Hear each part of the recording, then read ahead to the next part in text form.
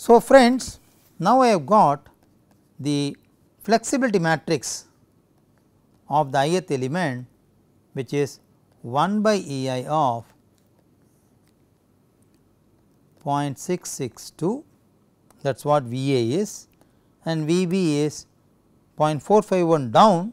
So, minus 0.451, the first column. Now, I want to get the second column, okay, that is A 21, A 12 and A 22. I should get this. So, to get this, I should again do the same exercise by applying unit moment at the kth end. So, let us do that. So, this is by mean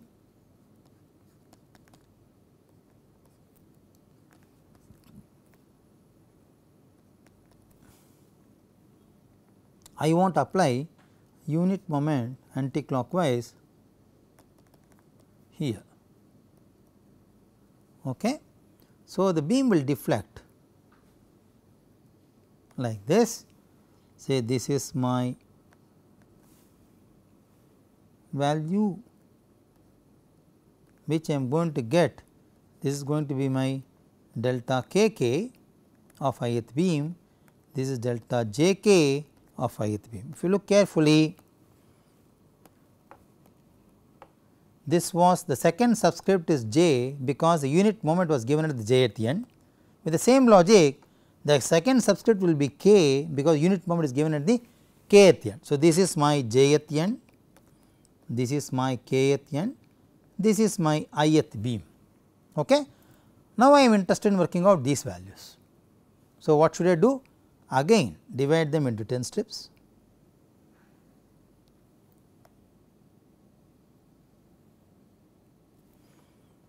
Okay. The moment here is 1 and here it is 0. So, it is going to vary linearly. I will divide this in 10 pieces.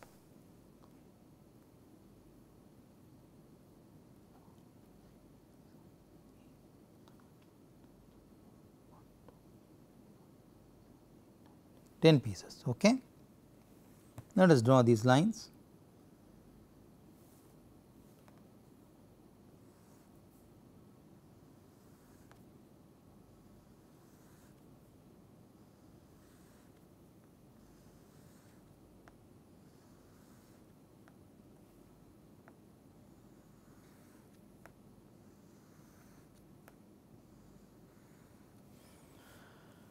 I can now find the average values at these middle of the strips.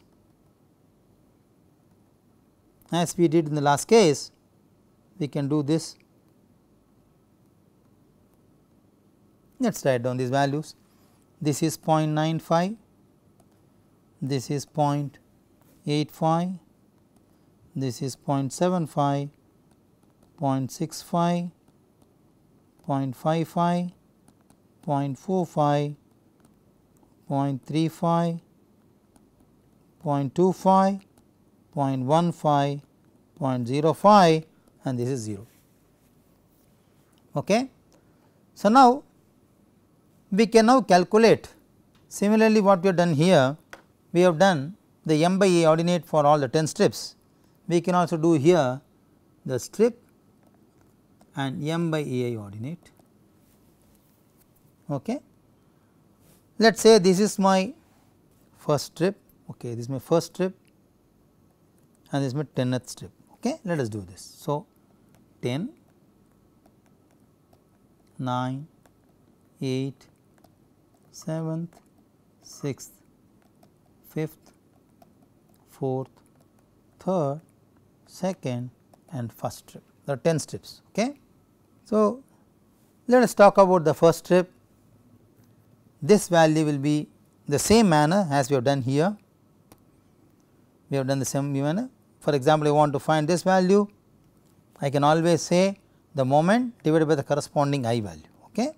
Similarly, here this value will be 0.882 by E I. I will leave this as homework to you to calculate this. It is very simple to do it. 0.684 by EI, 0.527 by EI, 0.401 by EI, 0.293 by EI, 0.217 by EI, 0.15 by EI, 0.096 by EI, 0.052 by EI and 0.016 by EI. Okay. This is my first strip. Okay. This is wrong. This is my first strip, this is my 10th strip. 10th strip has got the maximum EI. Okay. Let us convert this into the M by EI diagram by plotting this. Let us do that. So, this will have 0.882, then this will have 0.684, then 0.527, then 0.401, then 293, 217, 15, 016, 052 and 016. This is 096. Let me be very clear. Let me write it again. This is 096 by EI. Okay. So, this is my M by EI diagram, which is the loading diagram for this beam. So, this becomes my beam and this becomes my loading diagram.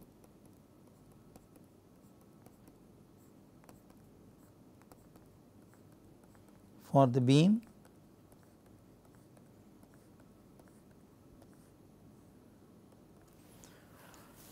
I want to find now the reactions, which is VB and which is VA. Okay. Now, to find VB, take moment about A,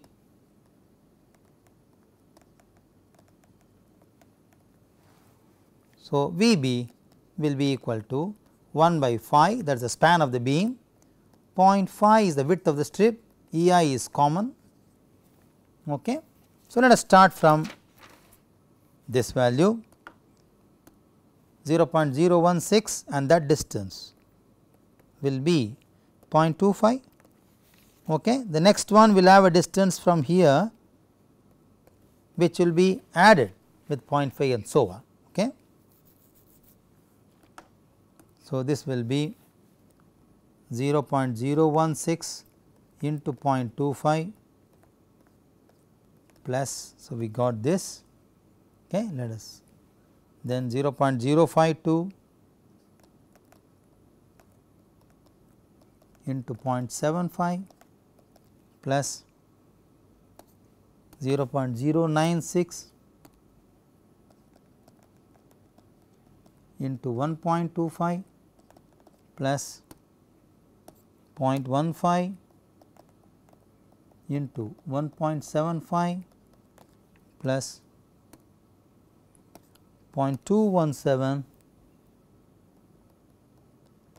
into 2.25 plus 0.293 into 2.75 plus 0.401 into 3.25 plus 0.527 into 3.75 plus 0.684 into 4.25 plus 0.882 into 4.75, which is very obvious. This distance from here will be 0.25. Therefore, this distance from here will be 4.75, which is checked here. Okay. This will give me VB as 1.210 by EI of the vertical value. Okay. Now, VA can be computed as 1 by EI of, as usual, pick up only the ordinates of this diagram 0.016, 0.052, 0.096, 0.15, 0.217, 293, 401, 527, 684, 882. The width of the strip is 0.5 and subtract this 1.21 from here to get VA. So, friends, which is now equal to 0.45 by EI downward. Okay. Therefore, my flexibility matrix for the ith beam will be 1 by EI. We already have these data with us, these two with us, we borrow that again. Okay. 0.662 minus 0.45. Now, we have the new value, A is 0.45 and this is 1.21. So, minus 0.45 and 1.210. Now, my stiffness matrix for this ith beam, the flexibility matrix of this inverse, which will be EI by 0.599, that is I am doing matrix inversion by the conventional method. So, 1.210, 0.662, 0.450, 0.450, which will give me K as EI times of 2.02, 0.751, 0.751, 1.105. Okay. Now, friends, let us say I have a beam which is fixed at both the ends,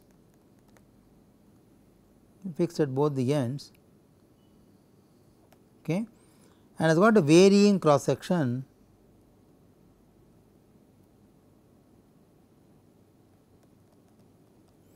So, the length of the beam is 5 meters, E is the material property and I is already known to us. You see here, I is known to me 1.6 10 power 9, 1.6 into 10 power 9 mm to the power 4. Okay. Now, let us mark the degrees. Let us say at this end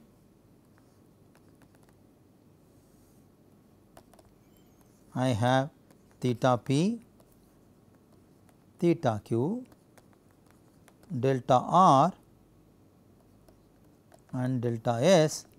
I neglect the axial deformation. Okay. I can now write the stiffness matrix readily by knowing the coefficients of these two, because now if you look at the stiffness matrix, we can straight away say K will be actually equal to EI times of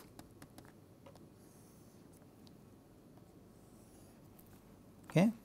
So, we already have this value with us. Let us borrow this and write it here. I should say P Q R S, P Q R S. Okay.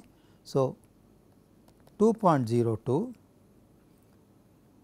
0.751 rotational coefficients, 0.751, 1.105. Once I know this, I can always find this value as sum of these two. Okay, let us say this is my, let us say this value will be sum of these two by L, which will be 2.02 plus 0.5751 by 5, okay, which will be 0.554 and this value will be minus of that.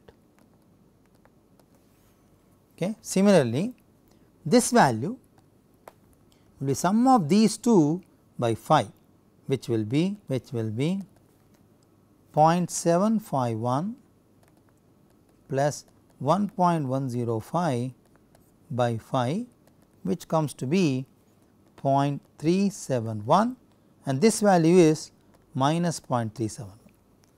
Once I get this, I can find this value as sum of these two by 5, that is 2.02 plus 0.751 by 5 which will be 0.554 and this value will be 0.751 plus 1.105 by 5 which will be 0.371, okay. And this value will be sum of these two, that is 0.554 plus 0.371 by 5 again which will be 0.185 and this will be minus 0.185. Of course, the last column is very simple, it is actually negative of R column.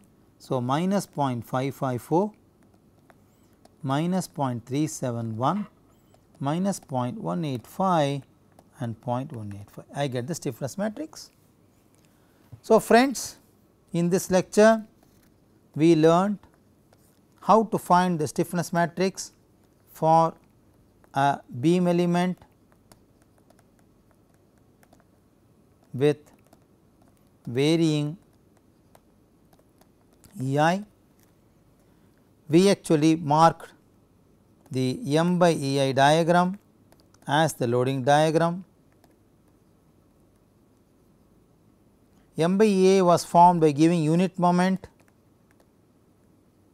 at jth and kth ends. So, I get flexibility coefficients.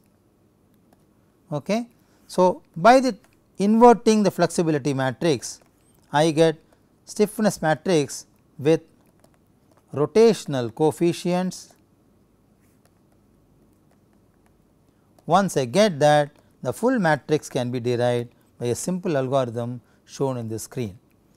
So, full stiffness matrix for varying EI with an example problem is now presented.